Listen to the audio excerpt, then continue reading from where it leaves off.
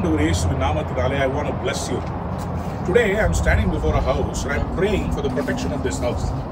இந்த வீட்டில் இருக்கிற உங்களுடைய பாதுகாப்புக்காக நான் ஜெபிக்கிறேன். இந்த குடும்பத்தினுடைய ஆசீர்வாதத்துக்காக ஜெபிக்கிறேன். Many times we don't know that there is a breach that can happen. நம்முடைய வீட்டுக்குள்ள சாத்தான் உள்ள வரக்கூடாதுங்க. உங்களுடைய வீட்டுக்குள்ள சத்துரு உள்ள வாதையை கொண்டு வரக்கூடாது. He should not bring pestilence, disease, confusion, chaos. அதுக்கு I am praying that God will anoint this house with His precious blood, that this devil will not come inside. சில நேரத்தில் devil வந்து கருப்பா பெரிய பெரிய பல்லு வச்சுக்கிட்டு he wouldn't come. சமீபத்தில் நான் ஒரு வீடியோ பார்த்தேன்.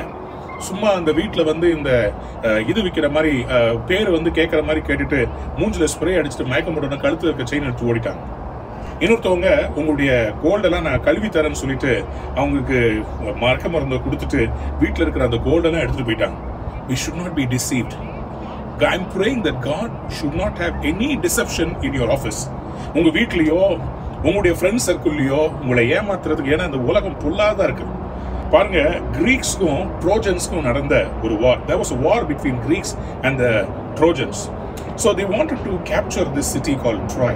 So என்ன பண்ணாங்கன்னு சொன்னா, அந்த Greeks, because they were not able to stand the Trojans, they retreated. ஆனா அவங்க திரும்பி போயிட்டாங்க கிரீஸுக்கு நினைச்சிட்டு இருக்கும்போது they didn't go. They went into an island and they hid themselves. But when they left a big horse. ஒரு பெரிய ஒரு மரத்தினால செய்யப்பட்ட ஒரு ஹார்ஸ் வச்சுட்டு போயிட்டாங்க. ஆனா இந்த stupid Trojans என்ன நினைச்சாங்கன்னா, they left us a gift நினைச்சிட்டு they took the horse inside their city.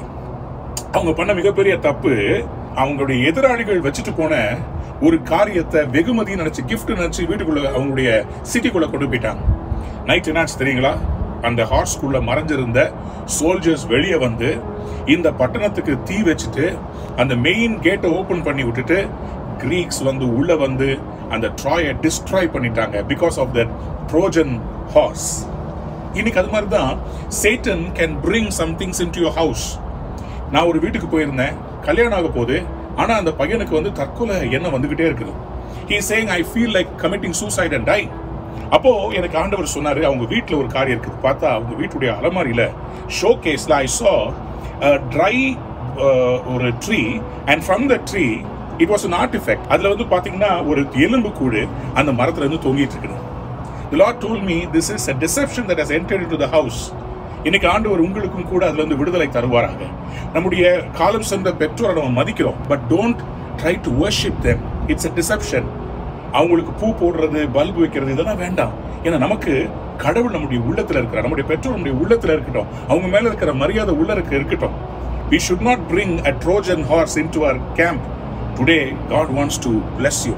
உங்க வீட்டுக்குள்ள எந்த விதத்திலும் deception should not come. So I pray in the name of Yeshua. I want to read Psalm 144 verse 14. There will be no breaching of walls, no going into captivity, no cry of distress in our streets. ஆண்டவர் சொல்றாரு, உங்களுடைய அந்த மதில்கள் திறக்கப்படுவதில்லை. There will be no breaching of walls. யாரும் உங்க வீட்டுக்குள்ள கர்த்தருடைய அனுமதி இல்லாம வரப்போறதில்ல. God is going to protect you. உங்க மதில்களை ரட்சிப்பா வைக்க போறாரு. God is going to bless you. Today I bless your house, I bless your family, I bless your business. None of the deception will enter inside. God bless you. Have a wonderful day.